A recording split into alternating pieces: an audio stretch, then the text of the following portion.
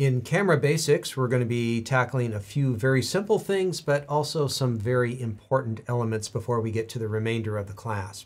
Talk a little bit about what type of camera this is and the sensor in it, where the major controls are, and then the important part is getting the file format set right, something everyone needs to have correct.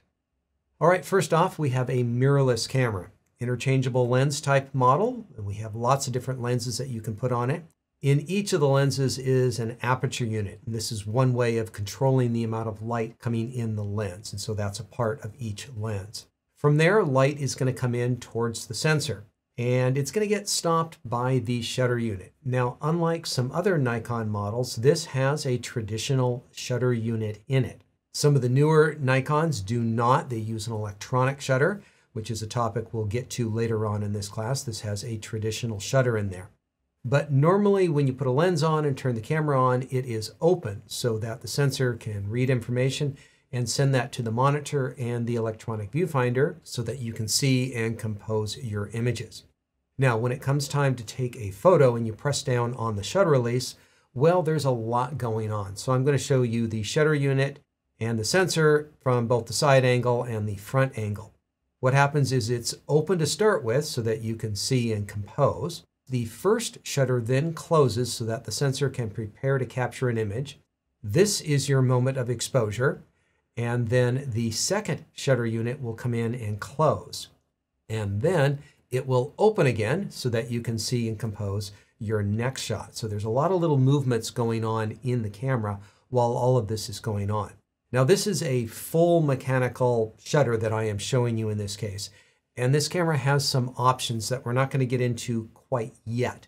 But if you want to dive ahead, you can go into the custom setting menu under shutter type and you can control the different options. I will be discussing this further and in much greater detail in section 5 on capture controls because there's a lot going on here. But just as far as the basic operation, this is how the camera would normally work. And those are your most critical components in a camera like this. Now, the most important element in any camera is the image sensor. And one of the most important parts of it is the size of the image sensor. And there are lots of different cameras that have lots of different image size sensors in there. This uses one of the largest standards in the industry, which is based off of 35 millimeter film. Now, there's nothing magic or perfect about 35 millimeter film. The only thing that was really great about it, it was a nice compromise between relatively small size, but big enough to get really good image quality. And that's what this carries forth. And so the image sensor on this is roughly 24 millimeters by 36 millimeters. It's a little bit larger than some of the other sensors that are being used in other popular cameras out on the market at this time. Now, when you turn the camera on, what happens is that there is a little window, you might say, right in front of the sensor that shakes to knock any sort of dust off. And so if any dust gets in on the sensor, the automatic sensor cleaner will do a pretty good job of cleaning it. Now, it's not perfect, and it's possible that you may get dust on your sensor that does not shake off, and there are manual ways of cleaning it that I'll talk more about later on in the class. The shutter release, obviously very important button on any camera. We have two major command dials on this camera. We have the main command, which is in the back. You'll operate that with your thumb usually. And then the sub-command dial on the front of the camera. These are used for changing shutter speeds, apertures, but it can also be used for many other settings and changes within the menu system and on the operation of the camera. Now, looking over on the back of the camera, we have a photo-video switch. Now, this is very important as to whether the camera is going to be set up to shoot still photos or videos. And when it's in one mode, it can't do the other thing. And so you want to make sure that this is set towards the types of images that you are wanting to record. There is a circle on the back of the camera, and I usually forget the name of it. It is officially called the multi-selector, and this is used for going up and down, left and right for navigating the menu system, as well as some of the other options that are available in the camera. In the middle of that is an OK button. That is essentially your enter button. When you go into the menu system and you want to select something, you're going to typically press the OK button. There is also a little joystick for your thumb there that is officially called the sub-selector. Now, key thing to know here is it is a button as well as a controller for going left, right, and up and down. But if you press straight in on it, it performs a function like a regular button, and this is something that you can customize that we will see much more about later on in this class. Now, the monitor on the back of the camera is a touch screen as well, and some people like that, some people don't, so it's something that you can turn on and off. You can move the focusing point, you can scroll through the menu system, you can enter your name for copyright information, so it'll be useful in many different ways. Now, if you're new to Nikon or you're coming to Nikon from some other camera system, there's a few buttons on Nikon cameras that work a little bit differently.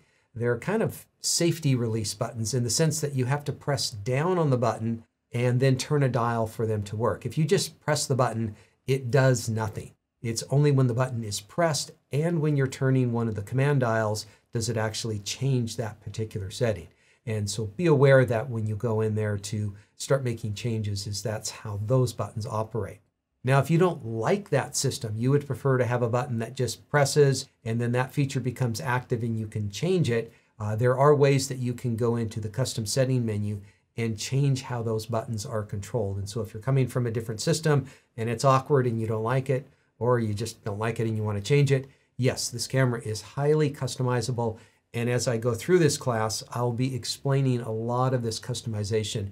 And then much later on in the class, when we get to the menu system, we'll be doing some hands-on changes of all sorts of customization that you can do on your camera. All right, now the shutter release on this is like pretty much all the other cameras out on the market, which is when you press halfway down, it activates the metering system and the autofocus system.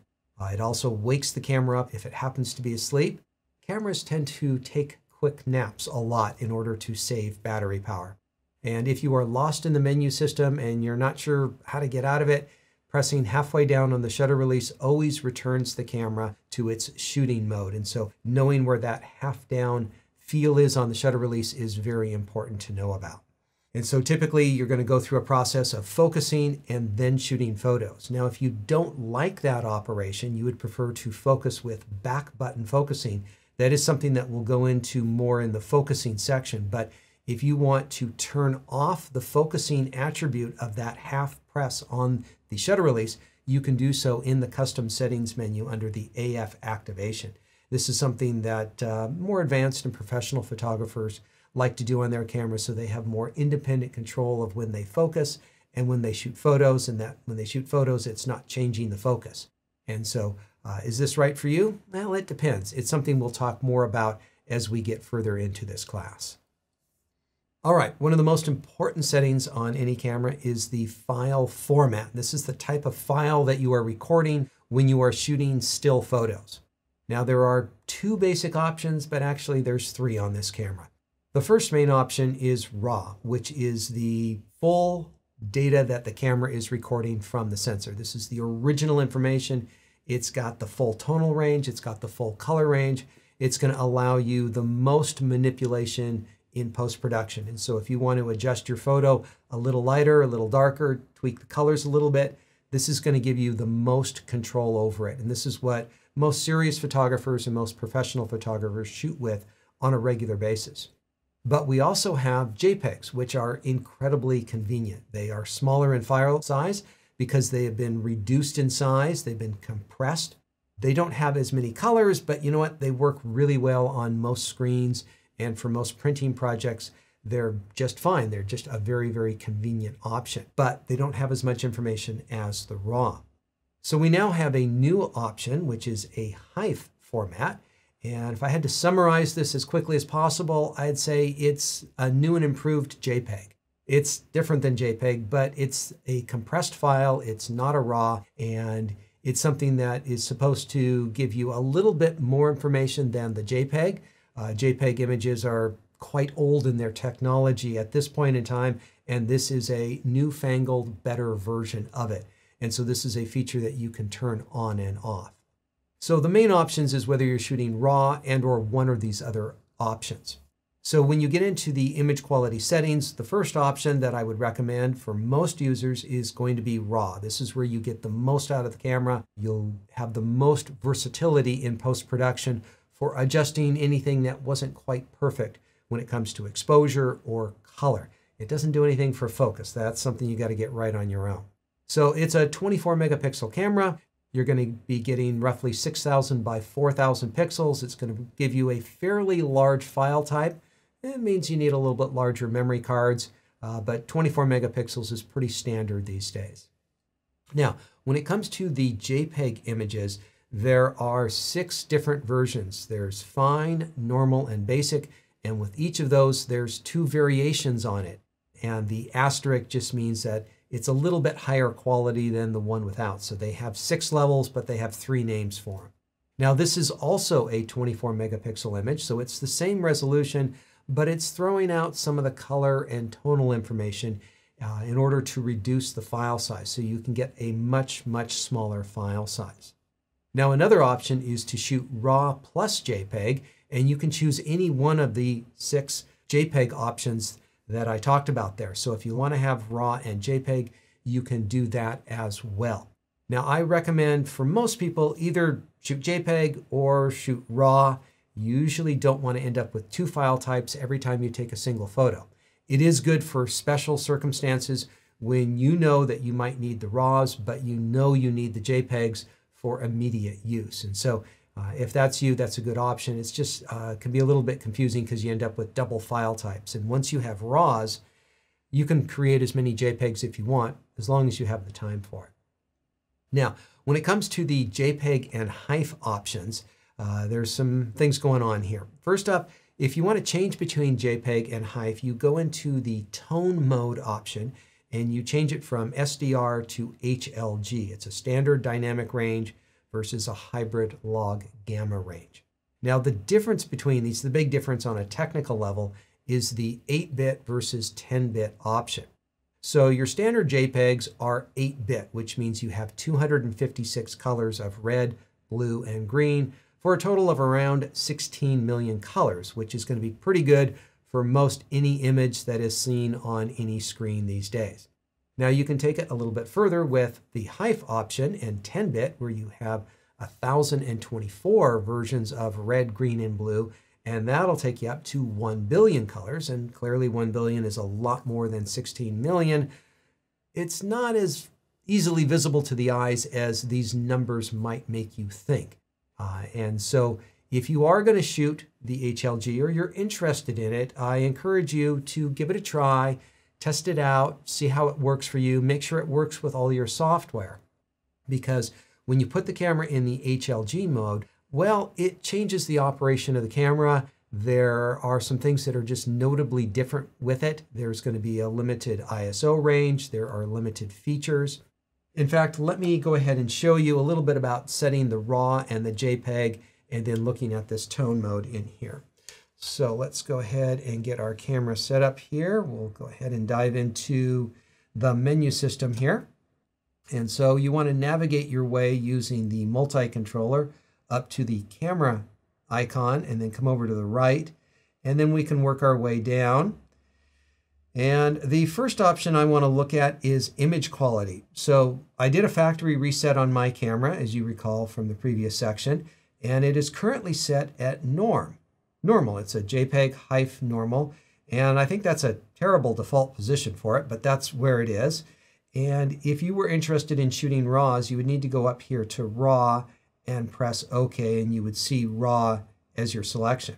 Now, if you wanted RAW plus JPEG, well, that's going to be the top items on the list, and they're pretty clear what their options are there. And if you only want JPEG, well, those are on the lower half, and RAW is right there in the middle. For the moment, I'm going to select RAW plus JPEG just so that we can see everything going on in the menu system. So if we come down a little bit, or actually, excuse me, go up one to the tone mode, you can see where we can change from SDR to HLG.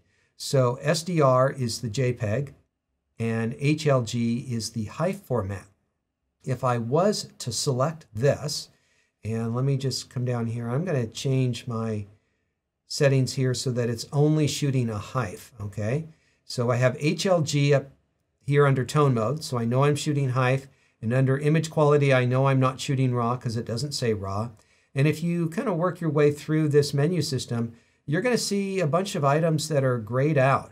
Now these are not normally grayed out when you have RAW or JPEG in there. It's with HLG, these things are no longer active and important because they're not used in the HLG or HEIF images here. And so if I come back up and reset this, actually we'll go back to regular JPEGs, which is the SDR.